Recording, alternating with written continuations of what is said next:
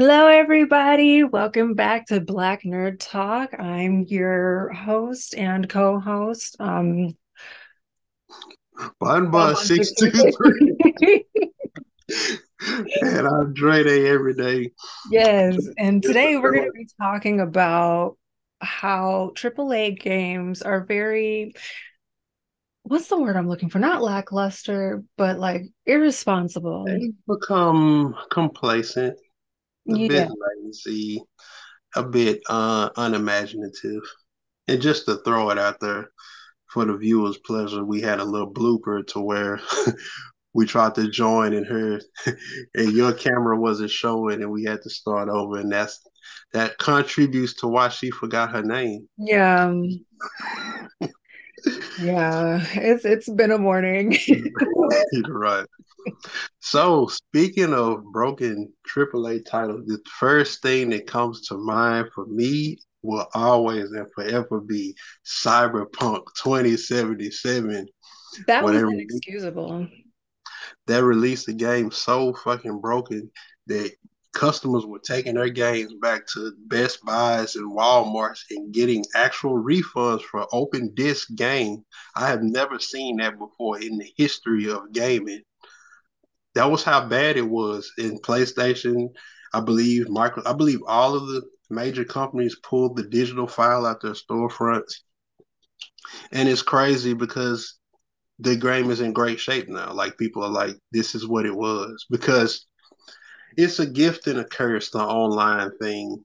Because now instead of the game having to be absolutely right on release day, you can Mhm. release it broken and just patch it over time. And That that's my problem. right. It's unacceptable because that would never like work in any other work environment.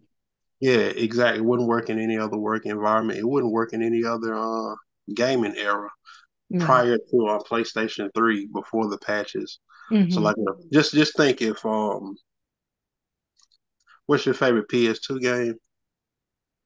Kingdom Hearts. Hmm. Well, think if that release broken on PS2 and you just spent um those game was 49.99. Hmm. Yeah. So if I'm paying today the pricing is 69.99, it's unacceptable, you know. Yeah. Yeah. So, but yeah, the funny thing about it is just speaking directly to the issue, the online thing, and it's like I wonder if developers are using that as a crutch, because they know they can patch it over time, and they're trying to because they might want the crowd to fund it. So, like I those feel like first it's day, not even the developers. I feel like it's whoever the yeah, CEO of the companies. it's the 'cause you're absolutely right because a lot of developers are under publishing companies, right? Yeah. And the big wigs that want the sales figures, the stuff. Hey, get this done. That's what happened with Kojima over at Konami. They Mm. were just riding this back to where Metal Gear Solid 5 back in 2015. It it wasn't broken in release in terms of the gameplay was right, but the story was like this didn't quite end the way a Kojima game really ends. So it actually happened to have a reverse effect on the Kojima side of things. But yeah, you absolutely right. I think it's the Activisions, it's the EA sports. It's not like the little small developers Yeah. or the developers underneath because they have a brand that they want to uphold. Yeah. I feel like I noticed it a little bit in Kingdom Hearts 3 too. Not necessarily, it Oh, wasn't a broken game at all, but it wasn't, you could it tell didn't. it wasn't the game it was supposed to be. Like it was supposed to go in one direction and then they had to Mhm. pivot in the middle of it. And so like things weren't cohesive.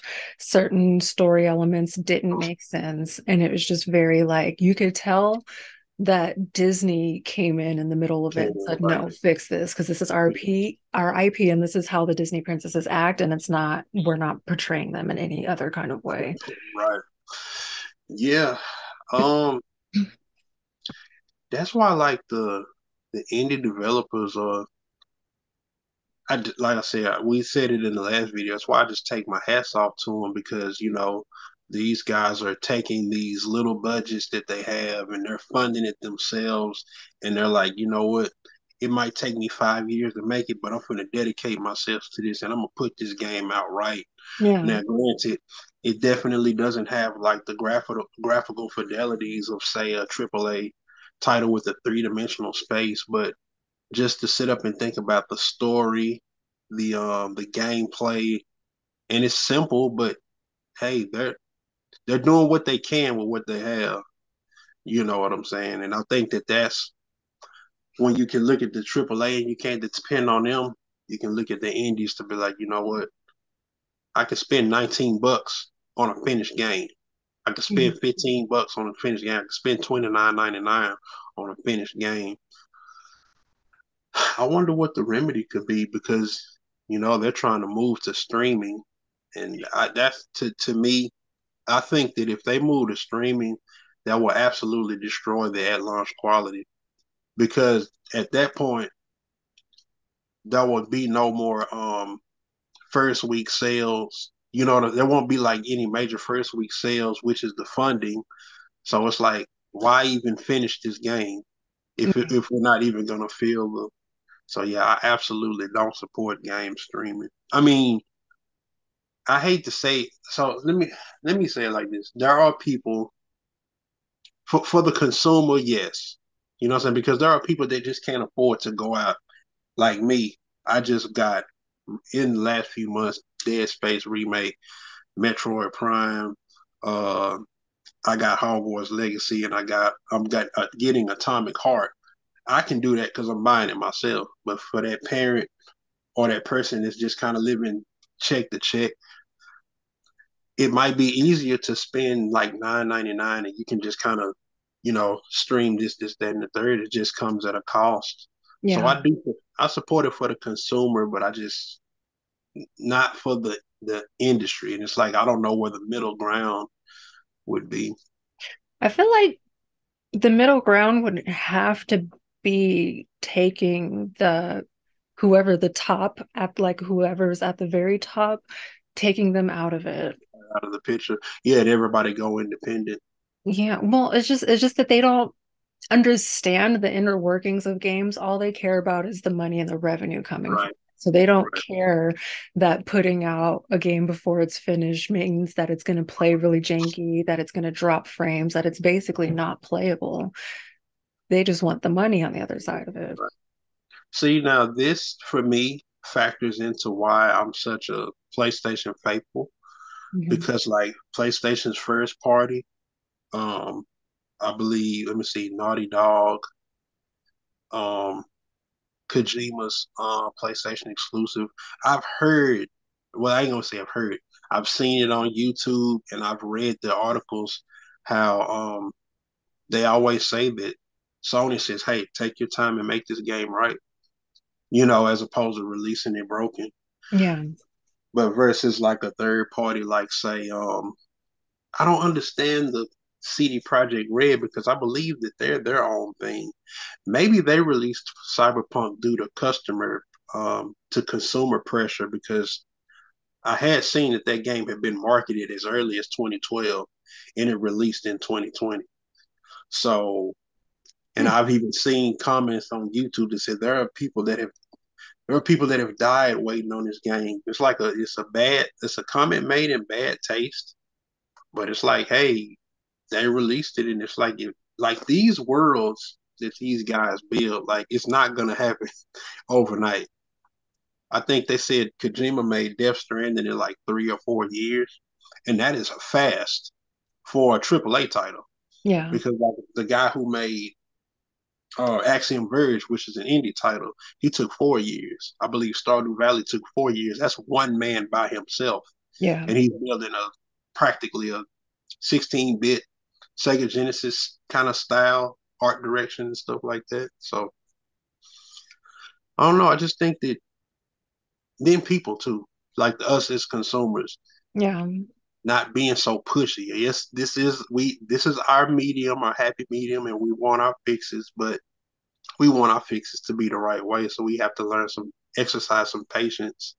Yeah, so and especially if they say that they need to take more time to finish the game like they did with Hogwarts Legacy, then it's like then just take the time because if you put out a bad game, that's going to be the game's legacy. So like Cyberpunk, it apparently it was a really good game and people really enjoyed it, but so Yeah, many people didn't go back to it because it had right. such a terrible launch. It has such a terrible line. And that's a thing too, because I've even seen with YouTube reviewers, um, you have the at launch review, Mhm. and then especially honestly, the games as a service thing is kind of an issue too, because it's like now everybody they want you to pour all this money into these microtransactions over these periods of time and stuff. So it's like you can really kind of they can kind of use that little window like, okay, hey, we're gonna update here. They can drip feed updates, and it's like that can kind of be an excuse for devs to hide behind and say, well, we're gonna we're gonna give you an update, but it's really the patch that should have been the day one stuff. And a lot of games too, when you get them and you put them in the because you have to wait for the initial download and then have a day one patch that's on top of you already had to wait for the disc to copy. But yeah, it's it's crazy to think about. Yeah, we have Like such a like a small what's it like attention span now and we want right, things straight away and if we don't get it straight away then we're going to be mad and we're going to be typing fast and telling them how they need to put the game out but if right, it's have to not be ready right, then this is the products that we end up getting and then like right. it's happening more and more because people don't Yeah, want to wait. yeah, and then you're great. The game that eventually became a great game, you probably traded it in already because I know a lot of people trade it because I stopped trading in games. The value is just not it's not there. And on top of that, with me being a retro gamer, sometimes I want to go back. So I guess it would be a pleasant surprise to go back to a game that I bought that was broken. Like, oh, this is great. Mhm. So it's a catch 22, but like just the idea of spending $69.99 at launch and the game's broken, they absolutely that's unacceptable. It is. 69, but that's 75 something after tax. That's I like believe. buying a new car and they're like well we'll put Yeah. brakes in it later. Yeah, like we'll come fix the engine in a month. But here's your Like, what? what you think of what's the last broken game you played? Or have you had that experience? Because I don't think I have because most of the games that I do play are like indie, so they indies, they pretty oh much yeah, get it together the first time. I want to speak to like as a side note, like to the developers, maybe being rushed, but like me, I just haven't enjoyed recent, some of the recent releases with these AAA titles like the Horizon, Forbidden West, and that one had a tall order to fill because after I played Horizon Zero Dawn, that instantly became like my well, not instantly. After I played through the whole story reflected back on it and was looking at all the lore and how much time I spent looking at different people talk about it, I was like, dang, this is really like my favorite game that I've ever played. And so when the part two was when Forbidden West was gonna come out, I took my vacation around it and I just wasn't satisfied because they didn't usually gamers developers will take what they did well in the first and trim the fat off and just expand on everything they did well. And they didn't do that. They just kind of brought everything and just dumped more stuff on top of it without improving the mechanics. I mean, and then with God of War, I think God of War it didn't release broken. And Horizon, it kind of released broken, kind of, because there were people that were showing screen blackouts. I actually posted a couple videos to my Instagram. There's it's a funny glitch to where like you're inside this corridor, but it's on the outside. It's in a snowy biome, You go inside this corridor where it's ceilings. You went through an elevator, and you stand still, and it's cool. But if you rotate the camera a little bit, then it's snowing. Like the snow pops in, but then you rotate the camera back, and it's back empty. And I seen another YouTuber.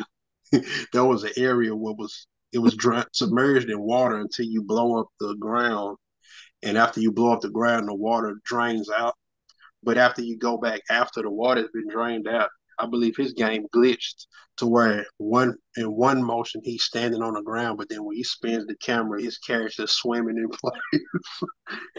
So yeah, it's just like now for me, I could even for somebody if it's funny like that, then okay, cool.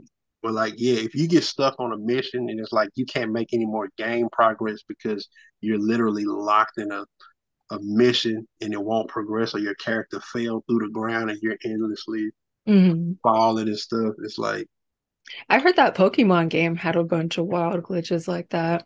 Apparently, it was still playable and it was still really fun for people, but it was very much a bro. broken game. Yeah, and I think another thing too is, but it's kind of hard. It's because I was gonna say we should stop supporting the broken game, but how do you know a game is broken until after you get it?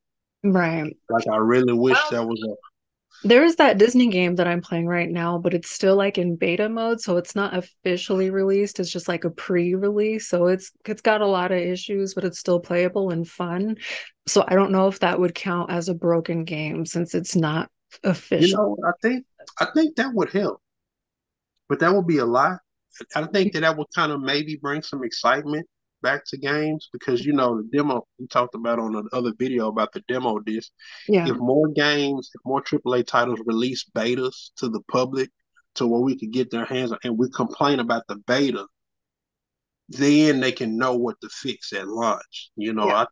I think that would be a cool little thing. It would be a good way to get people who are actually interested in the game to be able to get their hands on it and get a taste of that excitement and then complain about the beta and then them fix it for the base game as opposed to, Yeah. you know, Like so I think fixing the that, things that people actually have a problem with and not what right, you think needs fixed or right. don't And need you're, fixed. and also you release a beta, you're going to be speaking directly to the people that's going to, because I've never seen someone download a beta of a game that they maybe they're uncertain about it, but at least they've piqued their interest. So the people that's going to care enough to write back, those are the people that's going to be your day one buys.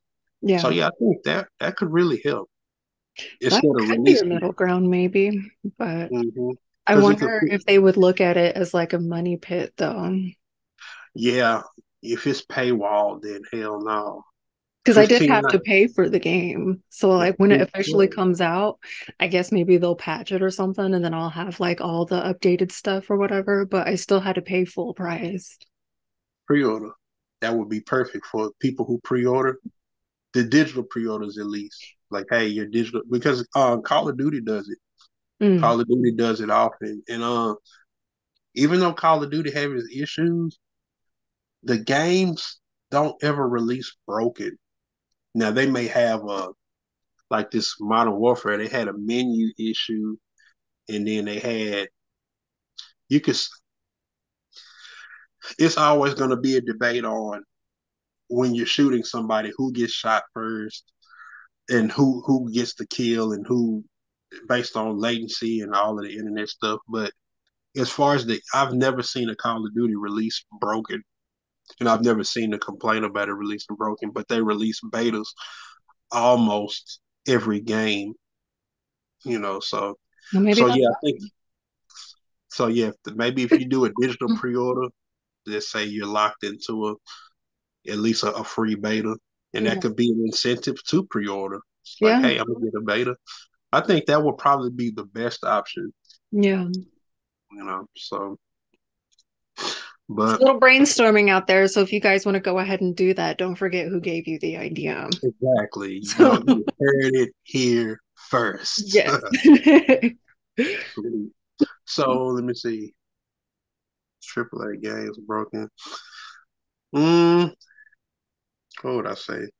You hadn't had any issues with any indie games being kind of broken? Because I haven't. No, not that I can think of. I think the Disney beta that I'm playing right now is the first instance that I've seen. But Right. I don't the hmm, Because I I definitely don't want play to that be. many AAA titles though. Right. Yeah, I just definitely want to be fair with the belt. I don't want to just be spanking on the AAA. You No, they know. should because they make more money. And so then if that's the case, then you need to put out a quality item. Like if I Right. wanted a cubic zirconia diamond, then I'm gonna go Yeah. over here and I get will go pay. saying that Yeah. this is a real diamond, then I Don't sell me a cubic zirconia. Yeah. yeah. So I don't know. Well, yeah. I mean, Don't have me paying real diamond price for it to be cubic zirconia. That's not cool. right. And you sitting over here getting clowned by your friends because you got on cubic zirconia, and they Hmm. said you was marketed as real diamonds. Yeah, Well, that's not. what are the what games are you interested or excited for upcoming? Because right now, like I believe I'm like Okay. 4 or 5 days out from Atomic Heart, and I'm like my plate's already full. I hope it's not broken. I think Danny was talking about that game too, actually. I think he's waiting on Man, that. that shit looks insane. I did hear in quick passing that there's gonna be another, I think, Latent Brothers mystery game that's gonna be put onto Switch. I And don't it's think like a I little ever. offshoot game that I played on my iPad years and years ago, where it's like a little mystery game like Clue, where you're following the clues and solving the case. That And sounds cool. I just so happened to hear somebody a video I was watching talking about that. So I'm gonna look that up and see when that's happening because that's gonna be on me. Okay, that would be an indie title, right? Okay. Well, hopefully they nail that. We'll see. Sweet. Well, I think that's all I got on this. We just had to take an episode to pull our belts out. Yeah, you need to do things right. This is inappropriate. I don't Right. appreciate it. It's rude to your customer base for one thing. You don't put out broken products. You're making them pay full price and putting out broken products, and then you're like, oh, we'll fix it in post. That's not acceptable. You can Exactly. fix small things in post, like maybe like frame rate timing or maybe loading screen timing or something. You can make a patch for that, or if Yeah. there was something that so happened to be missed in the 5 years that it took you to make these games, then you can patch that. But if you're patching an entire game for the game to be playable, Right. guess what, babes? You missed the Yeah. mark. It's You missed the mark, unacceptable. especially when you go. Let's just say a game has a 2020 relaunch, but it's Hmm. perfected in 2022 or 2023. It's like, No, bro, I mean, yeah, like nobody's going to. If you got if you got burned at launch, you're not probably not going to go revisit it. yeah, You taking know, it back to cars, these cars would be recalled, and then we're just not dealing with them anymore. Whatever happened? What was the car? Was it like a cube or something? so yeah, like I said, I think they just need to touch. They need to use the use us as gamers. We Yeah, give the best feedback. We know what we want. So yeah, start sending out those betas. And like I said, I really feel like that would really insert a lot of excitement back into the gaming industry yeah, because it will give us more involvement in it, and it'll be more transparency too. It'd be yeah. like, oh yeah, this right here. That's So another thing, shitting on you AAA titles is indie gamers, the developers of indie games like talk with their yes, audience and they're very open and have a that back is and a forth. very common thing to where it's definitely an open back and forth of, what do you want? And that's why I believe that they're successful. Yeah. Because, when these titles, I mean, it's just kind of the nature of business when you get all the way up here and then you forget about us down here, not knowing, forgetting that the reason why you're up here is because we're the foundation. Yeah. Not You to know, mention, so don't, like you've heard of the game Five Nights at Freddy's? yes, yes. That is a massive title and it could probably It's, rival AAA titles. And yeah, it's and an indie gamer made it's by one dude. one guy, yeah, and it's like that game. I remember when that game just was just a random indie game, and now that shit is just Massive. it. It's got merch, Yes, it's got yes, book lore, it's got a movie, it's toys. Yes, toys. toys. It is Like, and that's because he cultivated a very right, specific relationship with his audience where it was completely like a back and forth and right. playing games with each others and stuff, like leaving clues and figuring it out and whatnot. And these big titles, these AAA titles, don't do They any. don't do that. Yeah, yeah. They need to have some sort of back and forth, and that's what these social media platforms should be for. That's what I like. What I like about Twitter. Yeah, A lot of what I like specifically about Twitter is like you can communicate with your favorite artists and your favorite creators and the discussion pieces. So maybe yeah, beta test and have some people working the social media that's actually taking feedback and yeah, actually listening, you know, yeah, because there are a lot of people that just talk crazy, but like, have some people that's really taking some listening at the feedback and then just be accountable to go back and play the game and be like, you know what, this doesn't feel right. yeah. Yeah, Get it together, guys. This is not it. right. If any of you guys played any broken games, why don't you let us know in the comments? Because you know what, I'm thinking about too. There, there's an uprise in games being kind of cut mid life cycle. Like that they're pulling they're pulling the online component from the Marvel's Avengers game.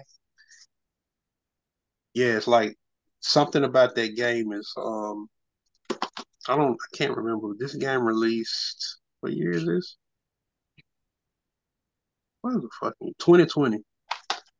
But yeah, and they're pulling online for it because I don't know. I guess it was broken. They never. I don't know if they never fixed it or.